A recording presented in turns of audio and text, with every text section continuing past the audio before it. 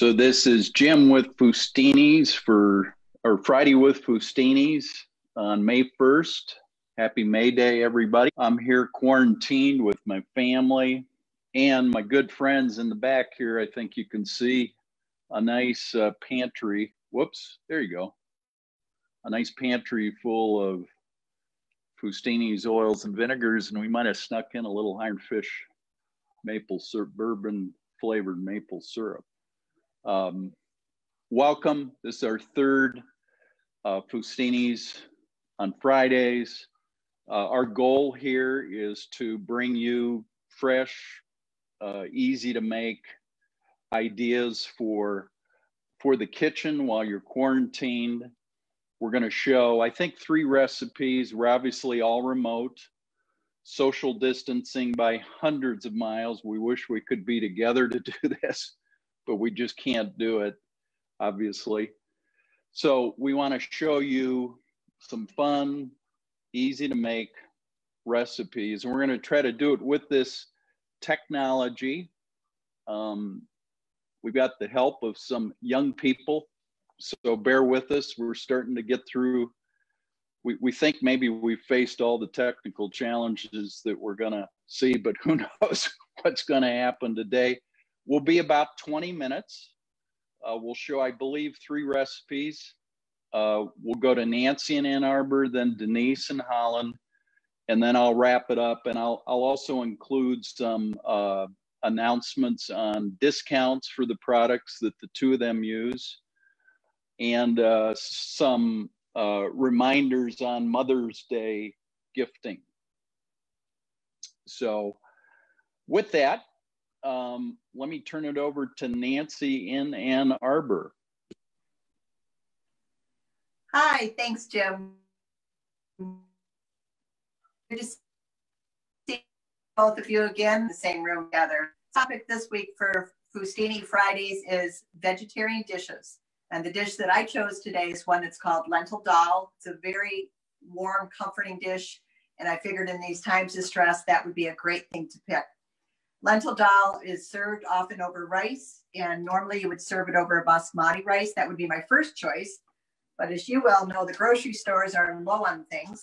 So they were out of basmati rice. So I picked up some ginger rice, coconut ginger, and that's what we'll be using today. It pairs beautifully with the flavors and aromatics that you'll find in the lentil dal. So like any rice, you're going to start with water, but unlike any rice, we're going to add coconut balsamic. So this book is a absolutely flavorful, it's an Indian flavor, tropical. Put that right in to the water. So about a tablespoon was in the water. And we'll bring the water in. To that, I'm going to add a little bit of coconut oil. We'll get that, bringing that to a boil. Drum roll. Now it's boiling. So imagine that that's boiling. We'll add the rice to that.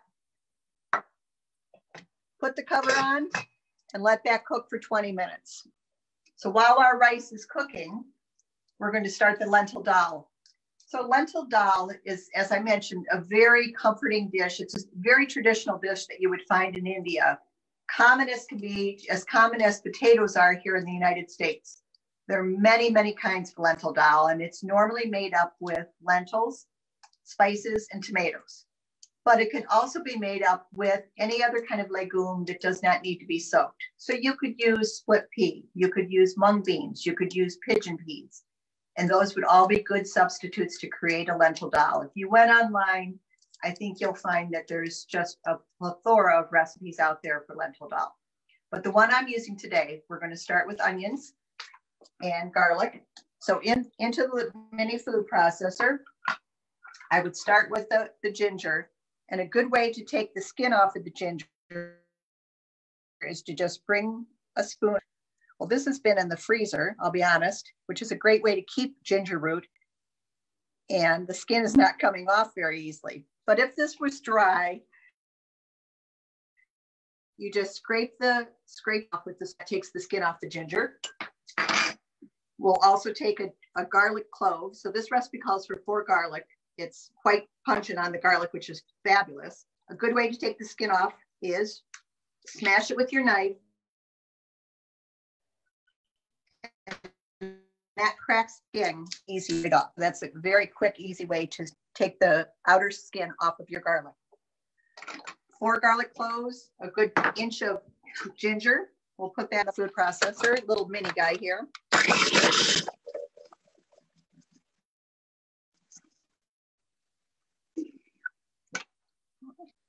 You see that's nicely minced up. Feel free to do it by hand if your knife skills are something you want to practice, or if you just want to get your aggression out by chopping up garlic. There's any way you want to do it is fine.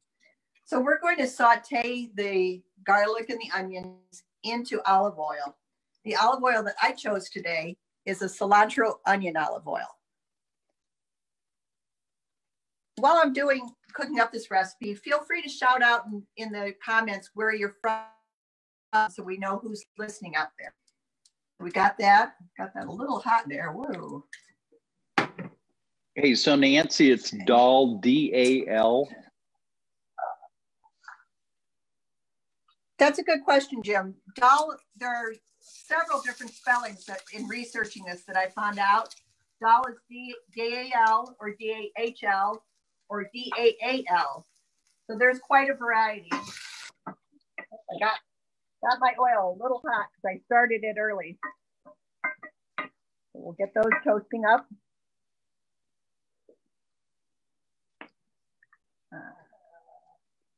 Get my burner down. Sorry, guys.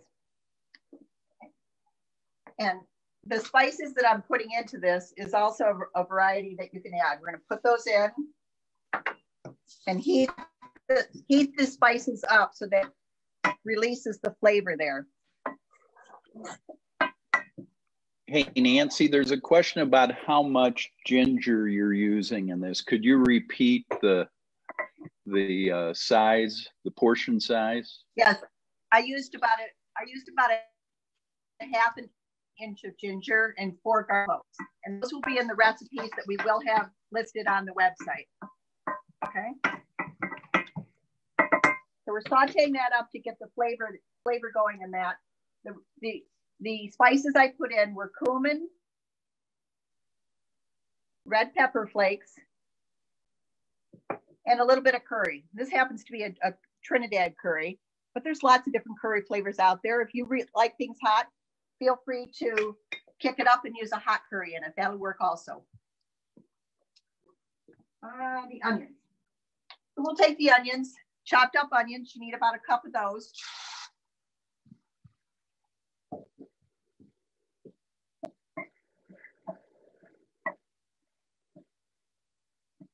Too bad this isn't television, but I think you'd love the aroma.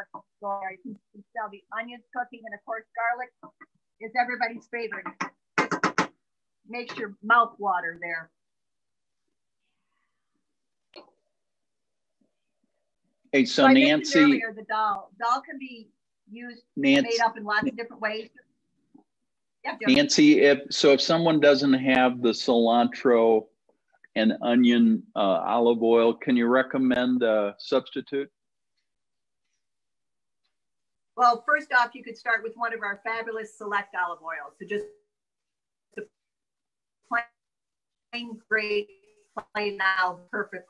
I probably would be the 2 that I would go between, the cilantro and onion, garlic. You could also use leek or just a plain select olive oil. Once this has cooked a little, we're going to add in the tomatoes. I use canned tomatoes. You can use fresh tomatoes. You can use fire roast tomatoes, just diced tomatoes. And in my pantry, I had olive oil and garlic. So another layer of garlic is in there.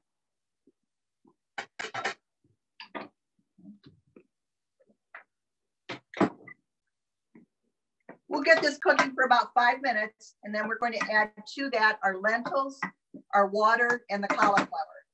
So this specific dal, which is not traditional to everyone, uses cauliflower. And one of the reasons that I like that is that it gives it a nice texture. So dal is considered a stew. In fact, the word dal can be used an adjective, or it can also mean something like a stew. So it has multi purposes, that the way you use it and the way that it's spelled and also the way it's pronounced. So this dal, which is a stew, is made with cauliflower, lentils, tomatoes, onions, garlic. So we're going to use chopped up cauliflower.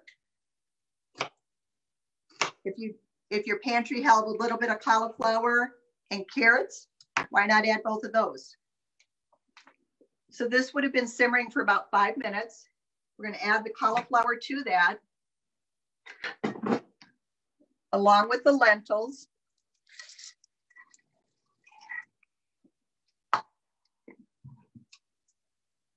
And the water. And the recipe will be listed on the website. You can get all these details, but it really is a very simple recipe to make up. We'll bring that to a boil and put the lid on, and that'll cook for 35 minutes. Okay, so while that's cooking, we've got our rice that's been cooking in the back. And I think I mentioned, yeah, we'll simmer that for 35 minutes if I didn't say that already. I've given you a couple different varieties you can use in the oils. The coconut rice wouldn't have to have the coconut balsamic. You could also add a lemon balsamic to that, and I think that would make a nice addition to the rice with the lentil that we're talking about. So I made some up earlier in the day so we could look at it. I've got the rice cooked up. So this is the coconut ginger rice that we've made up here. And then the dal here, as you can see, it's full of flavor. It's got cauliflower in it, tomatoes, lentils. That goes right over the top. And then we're going to put some cilantro over the top of that. And a nice squeeze of lime here. One of the tricks I learned was to just take a fork. And I learned this to squeeze it because I happen to be plagued with a little arthritis in my hands, which makes squeezing the lime hard. So just stick a fork right into it and twist, and that gives you an easy way to squeeze lime on top of that. That presentation pretty there? Let me give a taste to it and see. I'll mix that in a little.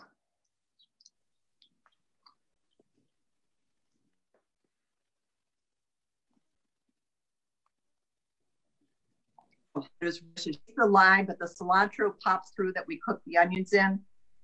The coconut from the rice is just a delight. A couple different variations to this. If you wanted to add more texture or more protein or more vegetables, you can add in shredded carrot. You could put some raisins in this, chop up some almonds or some cashews, or even dice up some apricots to go on top of that. And that is lentil dal made Nancy style. So Nancy, Denise, I don't think you'd have. Over to you. Nancy, a quick question. I don't think you'd have any leftovers there. It looks fantastic. But if you did, is this something you can refrigerate or freeze?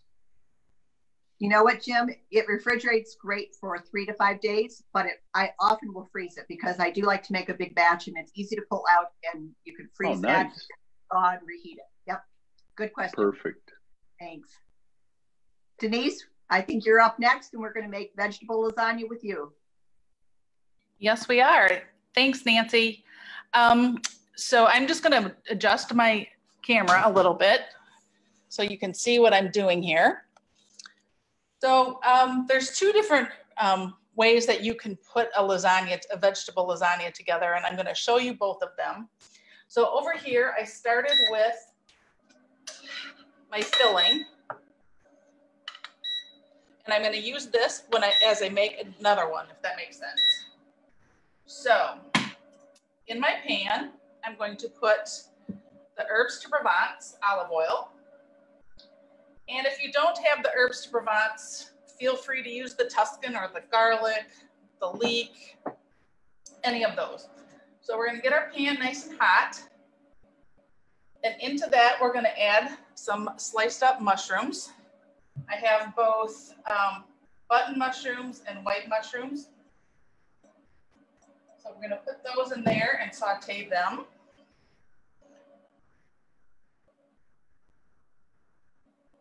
And what you wanna do is make sure that they're not touching. So all the moisture comes out of the mushrooms that are in there. So while that's going, I'm gonna show you a different way to make just the standard lasagna. So in my pan, I'm gonna put a layer of sauce that I made earlier.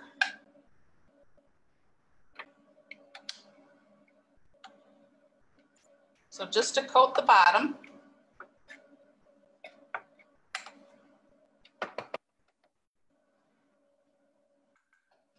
And then get that nice and coated. So then I have my noodles that I've already cooked and cooled. And I'm going to lay those out.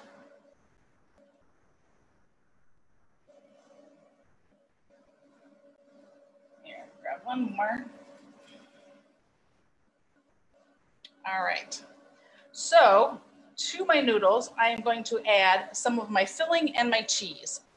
So I discovered yesterday that if you don't have ricotta cheese, because like Nancy said, for some reason the stores are out of some unusual things at times. I was quite surprised that there was no ricotta cheese at the grocery store, and I really didn't want to go to another store and find some. So I Googled it, and you can use cream cheese. And then I actually had a little goat cheese to use up, so I combined the two. So there's goat cheese and cream cheese in this mixture. So if you don't have ricotta, or I know a lot of times people use the other cheese. What is it? Oh, shoot. I don't buy it because I don't like it. Anyway, people use in lasagnas, but I don't like the texture, so I don't buy it much. Cottage cheese, that's it. Sorry. So I usually buy the ricotta, but since they were out of it, we've made this. So I've got a layer on these noodles. And then, excuse me, my mushrooms are getting done. Give them a stir. And then to my mushrooms, I'm going to add some cut up onion.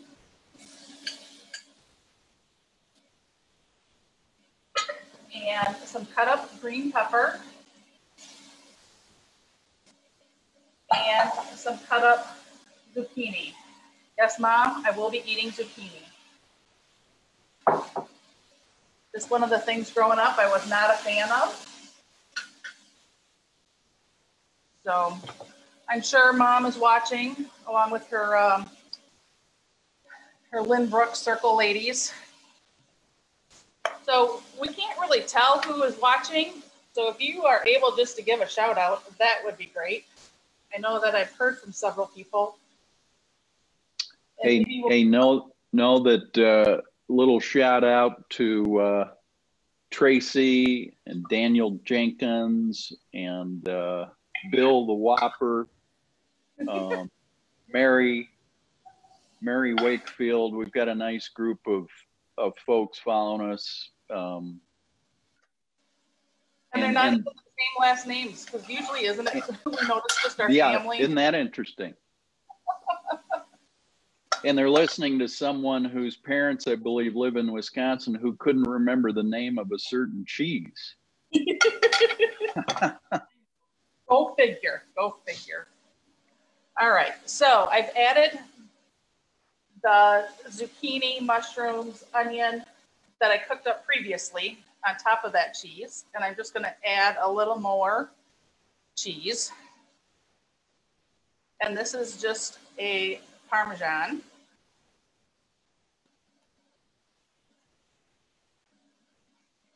I was telling a friend that I was making these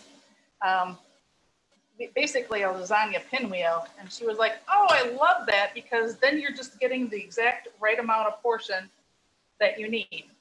So now that I've got all my stuff on there, I'm going to very carefully roll up my pinwheel.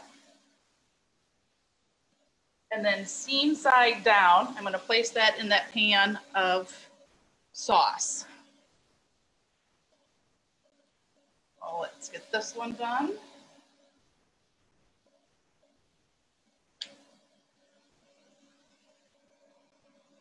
And we'll do this last one.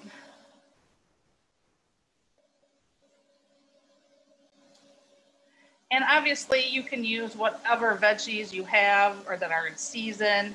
This one got a little ripped. No matter, we're gonna cover it with cheese or with sauce and cheese anyway, right? Stick that right in there.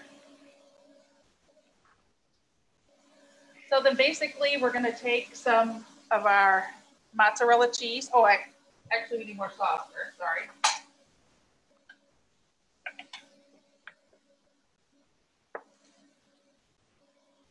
So we're gonna just layer some more sauce on there. And then the cheese. You know, it had the actual portion size, but you know, this kind of cheese, you can be generous, right? So, and then I should have made one more and that would have filled the pan. But so those are your lasagna rolls, which is just a different way of making it. My filling is just about done here.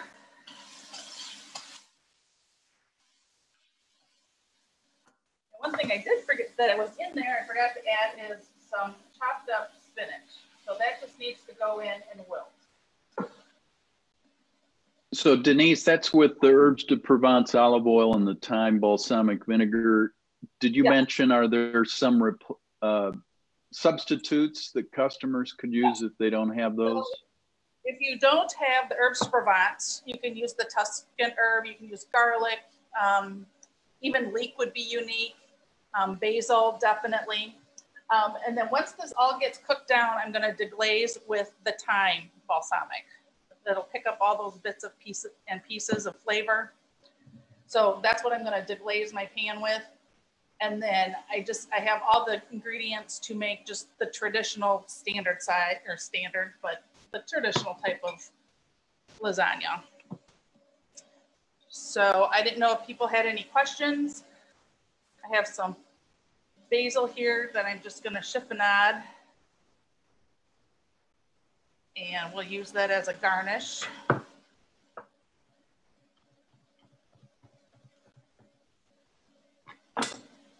we'll garnish those with it.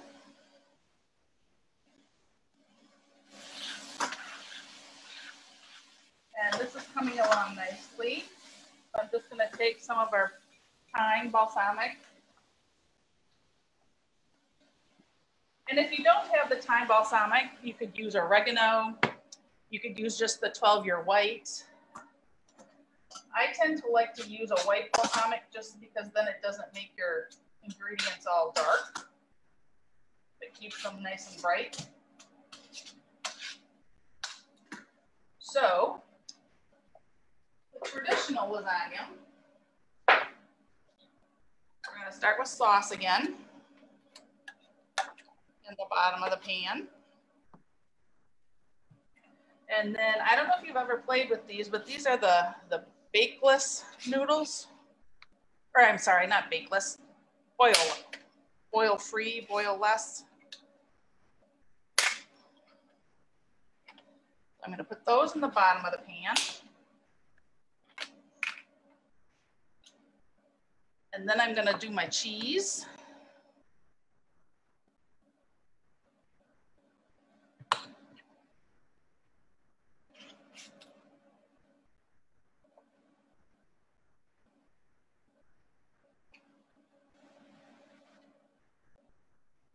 So is anybody saying, hey, this is a good question. So what? No, they're actually asking what your address is so they can come over and join you for dinner. It looks terrific.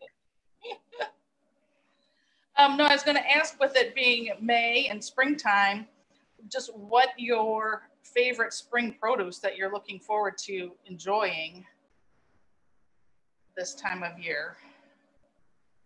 Because we're putting a whole bunch of recipes out there, and I would love to be able to put it with things that you guys really like. So on top of the cheese, I'm putting more cheese.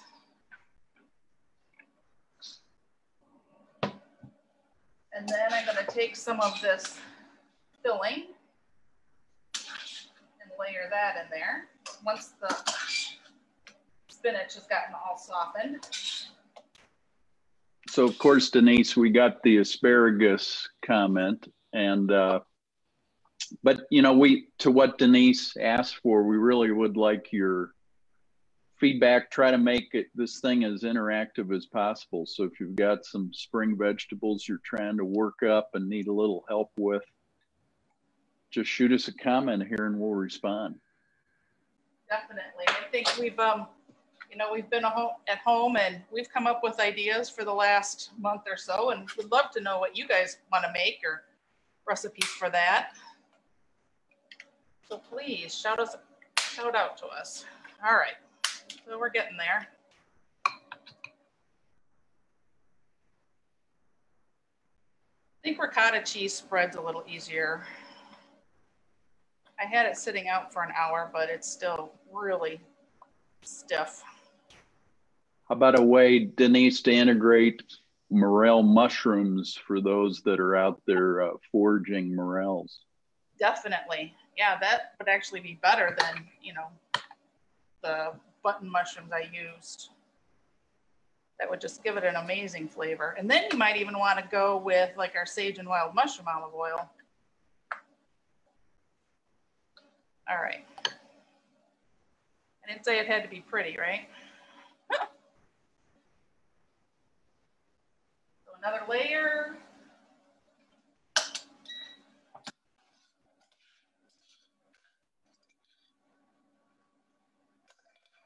More filling on there.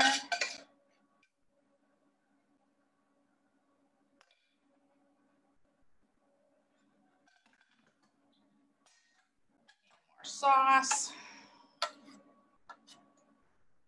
And then just to top it off, we're going to do another layer of noodles.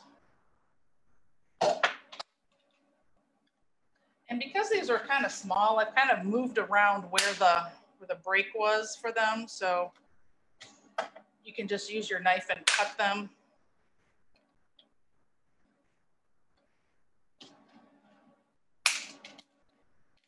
All right. And then we're going to do a little more sauce.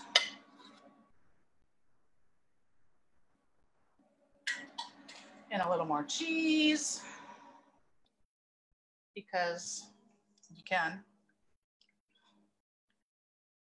And then I'm going to grate some Parmesan over top of the mozzarella. And then for both of these, you would cover them with foil and bake them for 20 minutes, and then remove the foil and bake them for another 20 minutes until they're nice and bubbly. So this is beforehand. And then I pulled this out of the oven about 30 minutes ago, like right when we started with the live. And I'm just gonna cut up some more basil.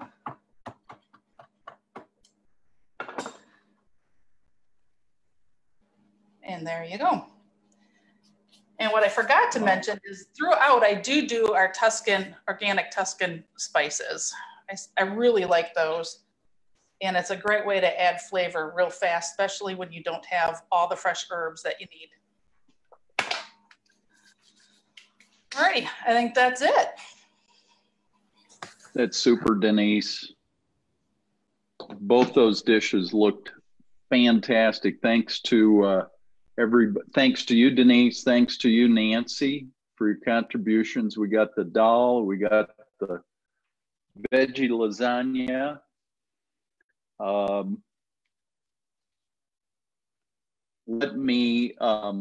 wrap up here. So the items that you saw Denise and Nancy demonstrate today are available online for sale at a 15% discount. They're going to be called, I believe, Denise's Picks and Nancy's Picks. They'll be in the new product section under shop.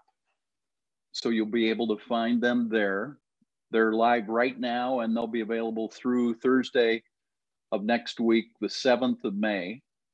Also, for all of you who are ordering online, remember to add in a complimentary little 60 milliliter bottle that we're providing while the stores are closed. Any oil and vinegar that you select. I also want to point out for those of you that are close to one of our stores in Michigan that we're expanding our curbside pickup service. So starting tomorrow, we'll be open in the afternoons for curbside pickup from 11 to 4 tomorrow, Saturday, and then noon to 4 Tuesdays and Thursdays each week. We are starting to re-engage staff to help us bottle and serve you. So I expect that our curbside service will expand as we get more staff and we're able to handle more of your requests. So that's pretty exciting for us. It's been 38 days since the stores closed, and to be able to get staff safely back into the stores to serve you and produce oil and vinegars is a really good feeling for us. The last thing I want to mention is Mother's Day. Fustini's makes for a great gift for Mother's Day. So what I would recommend is, please, if you want to do something for mom and you want to have us ship it, I'd highly recommend you get online today and order mom's gift. We will put priority on today's orders to ship on Monday. So in most locations, if the ground service is reliable, it'll show up by the weekend. So thanks again for joining us. I don't think we had any technical snafus, which is awesome. Yeah, we really appreciate you joining us. Check our recipes and recipe videos out online, and we will see you next Friday.